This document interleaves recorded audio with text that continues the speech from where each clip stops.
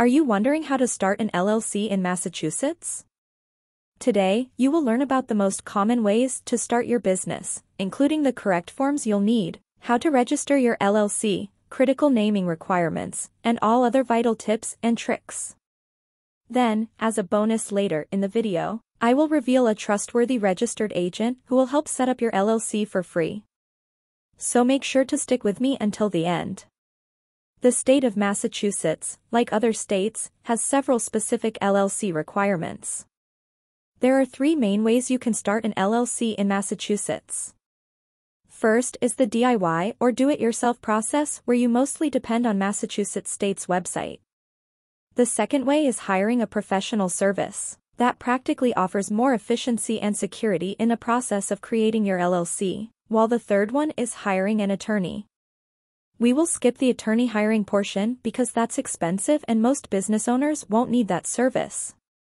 First, let's take a look at the steps required for starting an LLC on your own. Step 1. Choose a name for your Massachusetts LLC.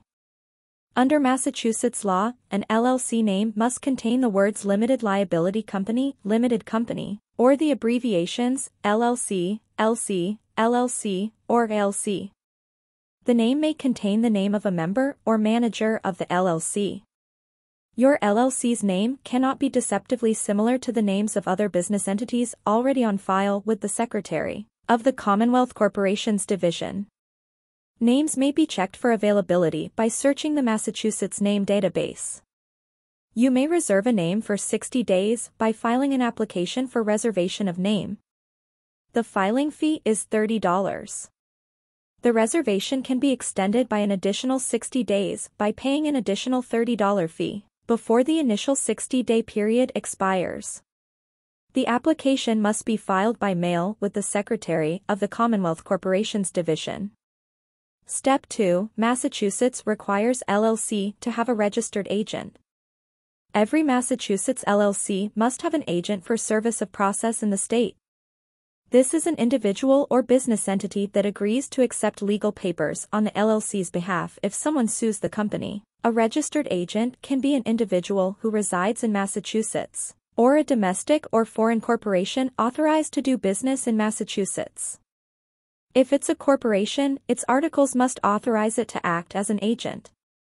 The registered agent must have a physical street address in Massachusetts. Step 3. File Articles of Organization with the Massachusetts Secretary of State. After that, you must file the Certificate of Formation with the Massachusetts Secretary of State's Business Entities Division and the Office of the Judge of Probate to officially incorporate a domestic Massachusetts limited liability company. The Massachusetts state filing cost for LLCs is $500 for both domestic LLCs and for foreign LLCs. Basically, a domestic LLC means that you are already a resident of Massachusetts and you want to build a business in Massachusetts. Foreign LLC, on the other hand, is for people living outside Massachusetts but wanting to start a business or a franchise of their business in Massachusetts. With that said, most businesses would be applying for a domestic LLC. You can file the Certificate of Formation online or by mailing it to the Secretary of State. Expect the LLC certification process to take approximately 2 weeks. This is 3 to 4 days for the Judge of Probate and 10 days for the Secretary of State. Step 4. Prepare an operating agreement. Now, an operating agreement is a good idea to have in place with the other members if your LLC has more than one member. Although a limited liability company operating agreement is not necessary for Massachusetts, your operating agreement should clarify how your company or business will handle big picture issues such as allocating earnings and losses, and dissolving the company. Your operating agreement should also cover the transfer of membership interest, profits or losses and distributions, initial investments, decision-making powers, voting rights, and management, and, lastly, dissolving the business. Step 5. File annual reports. All LLCs doing business in Massachusetts must file an annual report with the Secretary of the Commonwealth Corporations Division. Domestic LLCs file a limited liability annual report. Foreign LLCs file a foreign limited liability annual report. The report must contain the same information as the certificate of organization. The report must be filed by the LLC's anniversary date. The report can be filed online or by mail. The filing fee is $500. Step 6. Obtain an EIN. An EIN, or Employer Identification Number, is a federal tax ID issued by the IRS. Your EIN is used by them to readily identify your firm and tax filings. All Massachusetts firms pay a business privilege tax, and the state requires you to have an EIN to file. You may also be required to provide your EIN when opening a bank account or applying for municipal permits or licenses. Obtaining an EIN is a slightly longer process compared to their previous steps. I'm sure you know anything to do with the IRS is confusing. First, you have to have complete knowledge of your LLC, such as your company information, managing member information, business address, business information, company details, and even critical information regarding vehicular assets and federal excise taxes. This is another reason why getting a professional registered agent is way more convenient, as they can do this for you as part of their service. Now, let's talk about the second option to form an LLC, and that is hiring a professional formation service. Professional formation services do all the steps you should be doing on your own, from filing necessary forms to acting as your registered agent. You usually have to allocate a specific budget for this option. As I already mentioned earlier, IncFile is one of the best companies out there to help you form your LLC. You can click on the link in the description to get access to this deal. IncFile is one of a kind, as it offers a free package with services such as preparing and filing your articles of organization. Well, you still have to pay $237 for the state fees, which you would have to do anyway if you chose the DIY option. But looking at the bigger picture, all other companies will still charge their service fee on top of state filing fees. IncFile does not collect this fee.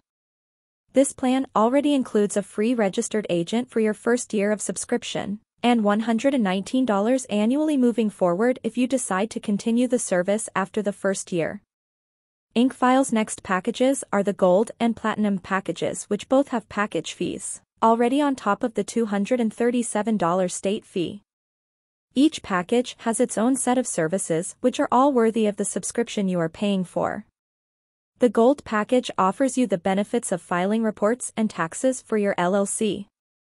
Every year, USA LLCs are required to file a state annual report. This report is essentially an information update of your file so that the state knows who is now in charge and how to contact your company. USA LLCs are also required to file state tax returns. To make matters even more complicated, your annual report and business privilege tax share a document and are due at the same time each year. With the IncFile's Gold package, you won't have to scribble notes of these reports because IncFile will handle the whole process for you. Your Platinum package also has these services in the bag, with the unique addition of expedited filing, getting a domain name, and a business email, which essentially increases your LLC's credibility. IncFile also has an exclusive partnership with Bank of America, so you can easily open an eligible checking account for your business. Yes, it is a must for your LLC to have a business account. Remember, an LLC has limited liability, for it is a separate entity from its members. You may forfeit your liability protections if you combine your personal and business money, and this is where the term piercing the corporate veil comes into play. Piercing the corporate veil is an LLC jargon that refers to the court's action to hold you as the owner or member of an LLC personally liable for the LLC's debts or actions. Now, if you have been sued by some lawyer who sees a crack in your LLC, they might resort to piercing the corporate veil, in which you are in any position defeated. This is why opening a separate bank account for your LLC is so important. Do you like the level of detail I'm providing you in my review so far? If yes, then make sure to let me know by liking my video and hitting that subscribe button for more high-quality business content.